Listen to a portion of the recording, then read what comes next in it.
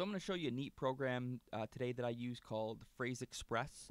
I use it on Windows. If you're a Mac user, there's another program called TextExpander, which I actually think is probably a little bit better, but I use PhraseExpress because I'm on Windows.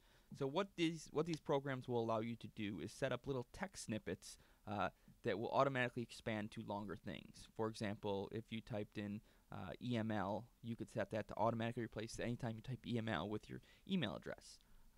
One of the things that I use is for remembering HTML colors for our website. So if I'm doing some HTML and I need the colors, one of the things that I can do is just type in card, and automatically there you go, just like that.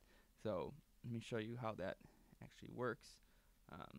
Down here in this one, I have it set to anytime I type pound card colon or semicolon rather, it will automatically replace it with pound the correct number and the semicolon. So that's a real easy way. I know I want the cardinal, but I don't remember what all the numbers were. This is a real easy way where I don't have to remember that. I can just add card or gold. Another method for using this is with names. For example, when we write a story, on first reference we include a student athlete's year, position, hometown, and high school. So for example, I will type Maya Boughton, and if I open and close parentheses, and there you go. So it automatically replaces that. And come there and show you that in the back end. So if we go to Maya Boughton, you can see right here, Maya Boughton is automatically replaced with all this information up here. So I say Maya Boughton and Taylor Ostrander. Okay, and so here's an instance where we actually have two Taylor Ostranders because one is for cross country and one is for track. But just like that, pops right in. So pretty neat way that you can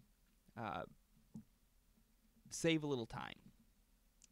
Another way that I use this and this works in Presto is when I'm creating some Presto HTML where I need columns. I can type span 4, and it automatically creates all these things, and I can add the information into the columns wherever I need it. And the last thing that I'm going to show you, and this is actually really neat, and this will is especially useful when if you're writing stories for track and field. Sometimes the metric and the English are both included with results, sometimes they're not. This is going to be an easy way that if all you have is the metric, you can get the English as well. So basically I have a snippet set up that anytime I type semicolon, M for metric, and then space, it's going to prompt me. And I'm going to say, 6.10 meters, which I know is 20 feet. So 6.10 meters, 20 feet. So for example, if I'm writing a story, and I can say, Maya Boughton finished first in the pole vault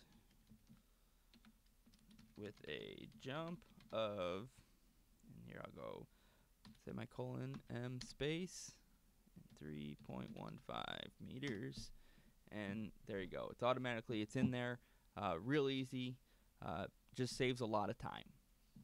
So this is just a couple ways you could use TextExpander. There's all kinds of ways, but yeah, take a look.